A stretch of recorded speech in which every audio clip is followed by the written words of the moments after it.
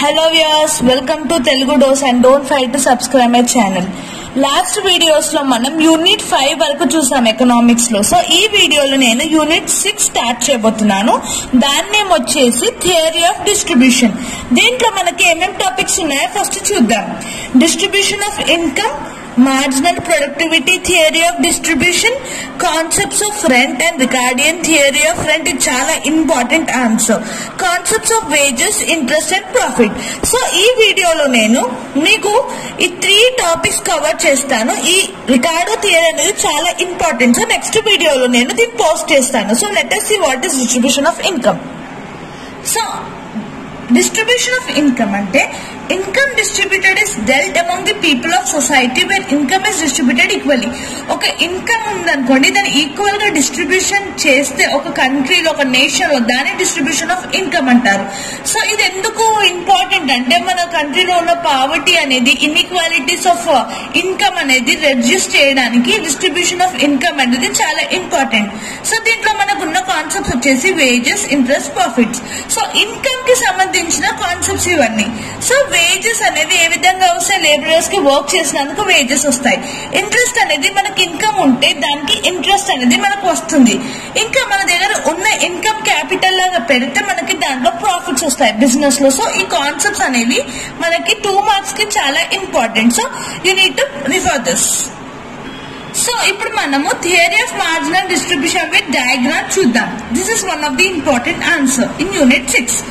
So JB Clark developed marginal productivity of theory. ఈ థియరీని JB Clark develop చేశారు in 19th century.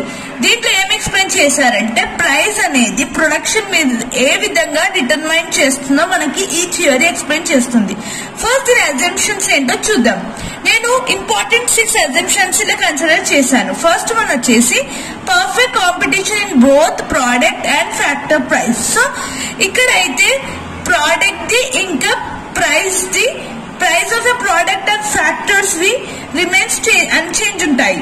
So ఇవన్నీ ఒకసారి movement అనేది perfect competition వల్ల చేంజ్ అవుతూ ఉంటాయి, ప్రోడక్ట్ ఇంకా ప్రైస్ ఫ్యాక్టర్ వల్ల.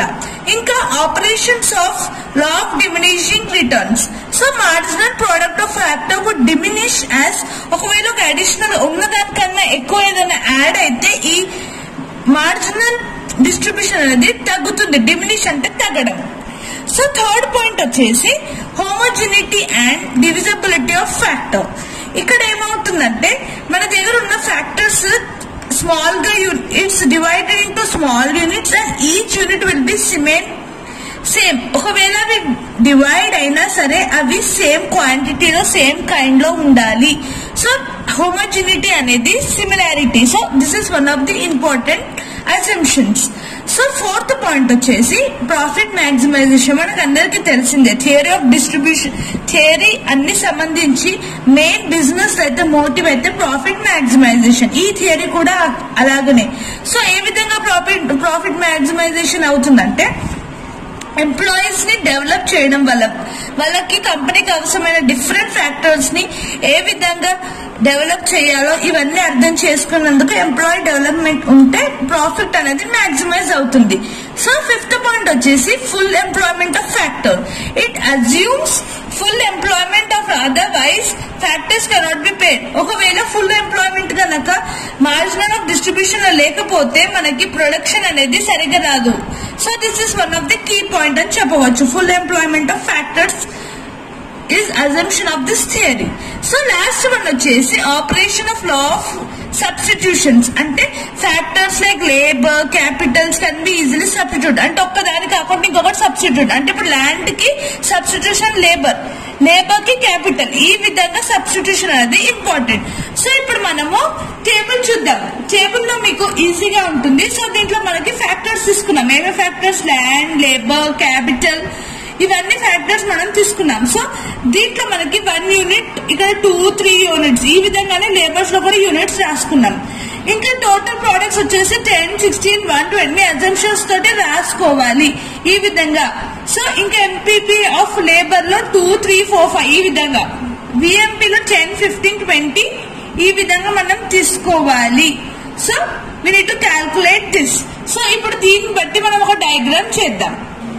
సో డయాగ్రామ్ కి వస్తే మనకి ఈజీగా ఉంటుంది డయాగ్రామ్. ఈ విధంగా మనం ఎల్ షేప్ గా డ్రా చేసి ఇది L number of workers employed, ఇక్కడ ఎంప్లాయీస్ అనేది చాలా ఇంపార్టెంట్. సో డబ్ల్యూ వచ్చేసి వేజెస్ రేట్, వేజెస్ ఇక్కడ డబ్ల్యూ అని రాసుకోవాలి. సో ఈ విధంగా మార్జిన్ వేసి డబ్ల్యూ వేజెస్ రాసుకొని ఇక్కడ ఎల్ పాయింట్ వచ్చే దగ్గర ఎల్, ఇంకా మనకి ఇటు సైడ్ ఉన్నది ఓ. సో మనం గుర్తుపెట్టుకోవాల్సింది ఈ లైన్ వచ్చేసి డబ్ల్యూ, ఈ లైన్ వచ్చేసి L number of workers employees. So curve వచ్చేసి మనకి ఈక్వల్ రావాలి, ఈ విధంగా డౌన్వర్డ్స్ ఉండాలి. MRP equals to W VMP. ఈటీ ఇవి రెండు మనము డౌన్ వస్తుంది, ఇది ఇంక్రీజ్ అవుతుంది, ఇది డిగ్రీస్, ఆ విధంగా డౌన్ వస్తుంది, ఈ విధంగా రాసుకోవాలి స్లోప్. సో ఇది రాసుకున్న తర్వాత మీరు నేను ఇప్పటిదాకా చెప్పినట్టు ఎంఆర్పి ఏ విధంగా లెఫ్ట్ సైడ్, తర్వాత కర్వ్, ఇవంతా డయాగ్రామ్ ఎక్స్ప్లెనేషన్ అనేది చాలా ఇంపార్టెంట్. అప్పుడే మీకు మార్క్స్ అనేవి వస్తాయి. ఫస్ట్ ఈ టేబుల్ ని డ్రా చేయాలి, then you need to explain the diagram. Graph explain చేసిన తర్వాత ఫస్ట్ మనకి థియరీలో ఇంట్రడక్షన్ రాయాలి, అజంప్షన్స్, దెన్ డయాగ్రామ్ టేబుల్, తర్వాత డయాగ్రామ్ ఎక్స్ప్లెనేషన్, తర్వాత క్రిటిసిజమ్స్ అన్న మీకు limitations of theory of marginal distribution అన్న ఒకటే. సో దీంట్లో మనకి ఏమున్నాయంటే in determination of marginal product, అంటే దీంట్లో మార్జినల్ ప్రోడక్ట్ డిస్క్రిమినేషన్స్ డిటర్మినేషన్స్ అనేవి ఉన్నాయి. ఇంకా రియలిస్టిక్ గా అయితే ఈ థియరీ అనేది అప్లికబుల్ కాదు. సో ఇది వన్ ఆఫ్ ది క్రిటిసిజం. ఇంకా మార్కెట్ ఇన్పర్ఫెక్షన్, మనం అనుకున్నట్టు మన ఫ్యాక్టర్స్ కూడా మార్కెట్ కి సూట్ కాకపోవచ్చు. సో మార్కెట్ ఇన్పర్ఫెక్షన్ అనేది one of the criticism in this theory. ఇంకా ఫుల్ ఎంప్లాయ్మెంట్ అనేది దీంట్లో ఇంపార్టెంట్. ఇప్పటిదాకా మనం అజంప్షన్స్ లో చూసాం ఫుల్ ఎంప్లాయ్మెంట్, బట్ ప్రాక్టికల్ గా అయితే కంపెనీస్ లో ఇది అనేది ఫుల్ ఎంప్లాయ్మెంట్ జనరేట్ చేయడం అనేది పాసిబుల్ కాదు.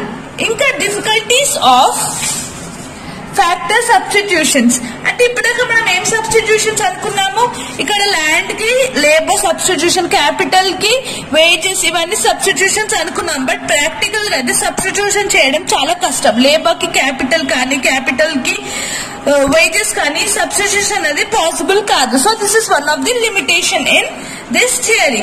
సో ఇప్పటి వరకు మనం థియరీ ఆఫ్ మార్జినల్ డిస్ట్రిబ్యూషన్ చూసాం. యూనిట్ 6 లో మనం సిలబస్ చూసినట్టయితే కాన్సెప్ట్స్ ఇంకా థియరీ చూసాం. ఓన్లీ రికార్డో థియరీ ఉంది, అది నేను నెక్స్ట్ వీడియోలో మీకు డీటెయిల్ గా ఎక్స్ప్లెయిన్ చేస్తాను. సో ఈ వీక్ లో నేనైతే ఎకనామిక్స్ క్లాసెస్ అన్ని ఫినిష్ చేస్తాను. ఇప్పటి వరకు మనకు 6th యూనిట్ లో ఉన్నాము. సో నెక్స్ట్ వీడియోస్ లో కూడా మనం ఓన్లీ 10 యూనిట్స్ ఉన్నాయి కాబట్టి let us finish this. So thank you for watching this video and don't forget to subscribe my channel.